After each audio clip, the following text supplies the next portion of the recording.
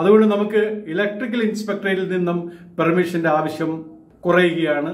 നല്ലൊരു കാര്യം തന്നെയാണ്.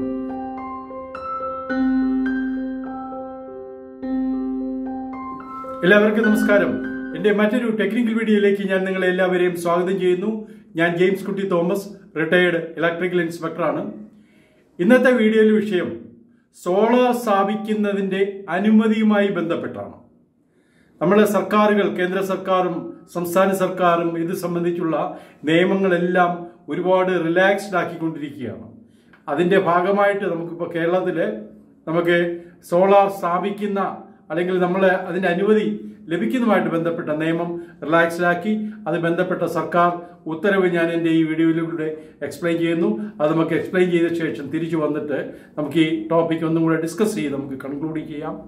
ഇതുപോലുള്ള വൈദ്യുതി സുരക്ഷ, സോളാർ, ലൈറ്റിംഗ് പ്രൊട്ടക്ഷൻ മുതലായവ സംബന്ധിച്ചുള്ള വിവിധ ടെക്നിക്കൽ വീഡിയോസ് എൻ്റെ ഈ ചാനലിൽ ലഭ്യമാണ്. നിങ്ങൾ ഇനിയും ഇത് സബ്സ്ക്രൈബ് ചെയ്തിട്ടില്ല എങ്കിൽ ദയവായി സബ്സ്ക്രൈബ് ചെയ്ത് സപ്പോർട്ട് ചെയ്യുക. നമുക്ക് നമ്മുടെ വിഷയത്തിലേക്ക് കടക്കാം. ഈ വീഡിയോയ്ക്ക് കാരണമായ സർക്കാർ ഉത്തരവാണ് ഇപ്പോൾ സ്ക്രീനിൽ കാണുവാൻ പറ്റുന്നത്. ശരിക്കും ഈ സർക്കാർ ഉത്തരവ് പവർ ഡിപ്പാർട്ട്മെന്റിൽ നിന്നും ജൂൺ 17 ഇറങ്ങിയതാണ്. ഇത് ഗസറ്റ് വഴി ഇപ്പോൾ പുറത്തു വന്നു. ജൂലൈ 10 ഡേറ്റഡ് ആയിട്ടുള്ള ഗസറ്റിലാണ് ഇത് വന്നിരിക്കുന്നത്. ഇതിൽ പറഞ്ഞിരിക്കുന്നത് നമുക്കൊരു ഇലക്ട്രിക്കൽ ഇൻസ്പെക്ടറേറ്റിലെ ഡ്യൂട്ടി പറയുന്ന ഒരു ഓർഡർ ഉണ്ട്. ഇതൊക്കെ ഞാൻ പല വീഡിയോകളിൽ എക്സ്പ്ലെയിൻ ചെയ്തിട്ടുള്ളതാണ്, ഈ പർട്ടിക്കുലർ ഓർഡറിനെ പറ്റി. അതിനകത്ത് നമ്മൾ എന്തൊക്കെ ഡ്യൂട്ടി ചെയ്യണം, ഏതൊക്കെ പീരിയോഡിക് ഇൻസ്പെക്ഷൻ നടത്തണം, അല്ലെങ്കിൽ ഏതൊക്കെ ജനറേറ്റർ ഇൻസ്പെക്ഷൻ നടത്തണം എന്നുള്ള കാര്യങ്ങളെല്ലാം അതിൽ പറയുന്നുണ്ട്.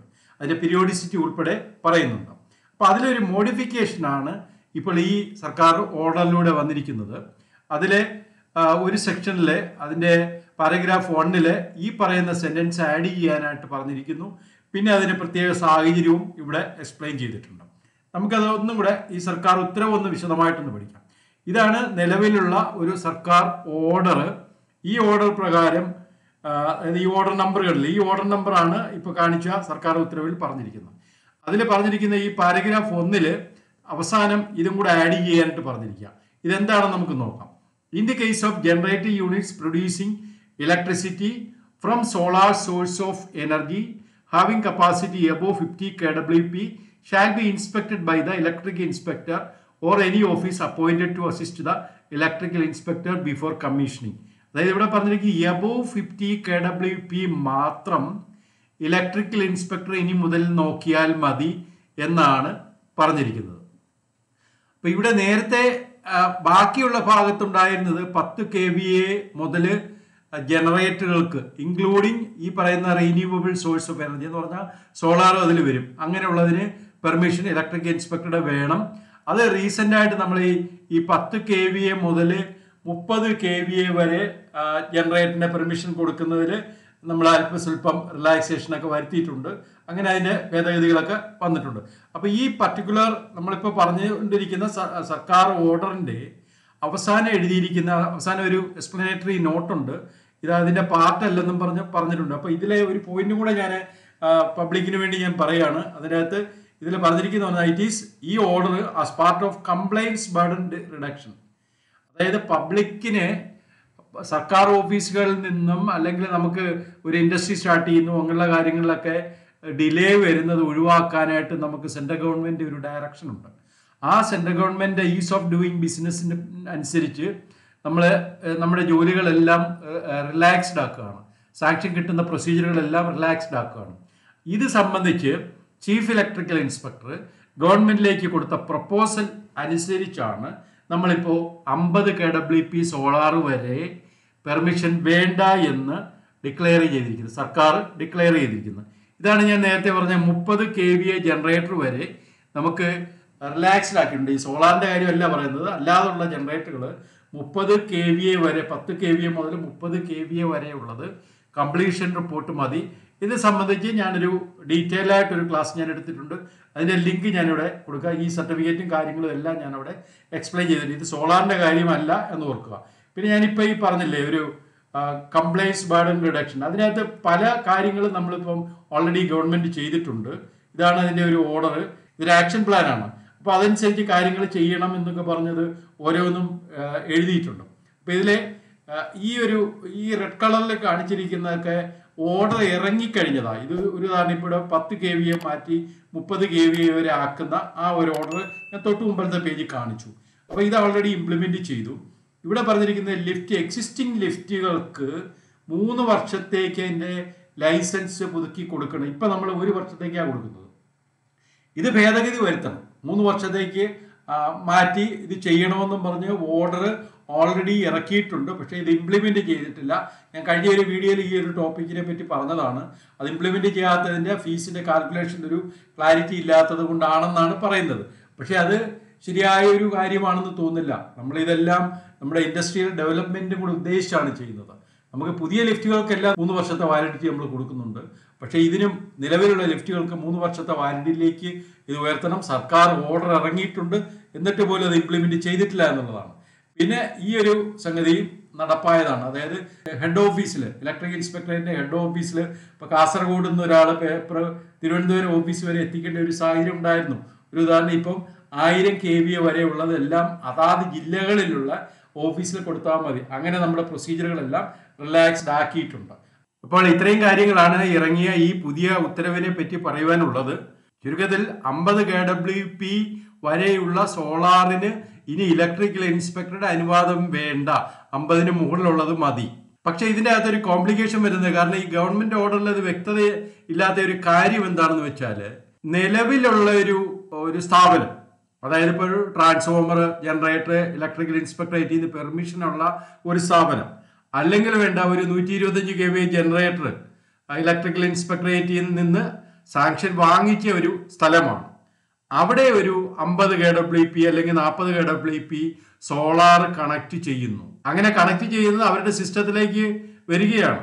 അപ്പോൾ അവിടെ ചിലപ്പോൾ ഈ ഉദ്ദേശിക്കുന്ന ഓൾറെഡി അവിടെയുള്ള 125 kVA ജനറേറ്ററിൽ നിന്ന് ചിലപ്പോൾ ഒരു ഫീഡിങ് കാണും ഇതിൻ്റെ അകത്ത്. അതായത് ഈ ജനറേറ്ററിൽ നിന്നും kseb സപ്ലൈ പോയാൽ ജനറേറ്ററിൽ നിന്നും ചിലപ്പോൾ ഈ സോളാർ വർക്ക് ചെയ്യത്തക്കൊണ്ടുള്ളൊരു അറേഞ്ച്മെന്റ് കാണും.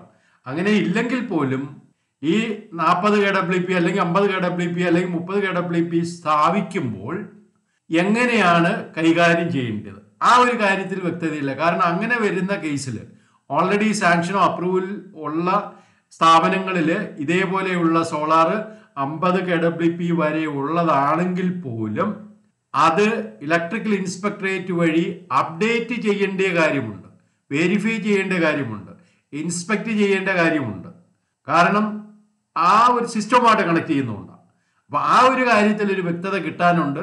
അത് ബന്ധപ്പെട്ട ചീഫ് ഇലക്ട്രിക്കൽ ഇൻസ്പെക്ടർ തീരുമാനിക്കട്ടെ. ഗവൺമെന്റ് ഓർഡറിനോടനുബന്ധിച്ച് അദ്ദേഹം ഒരു ഡയറക്ഷൻ ഡിപ്പാർട്ട്മെന്റിന് കൊടുക്കും, അല്ലെങ്കിൽ ഗവൺമെന്റിൽ നിന്ന് അതിനൊരു ക്ലാരിറ്റി നേടും എന്ന് ഞാൻ പ്രതീക്ഷിക്കുന്നു.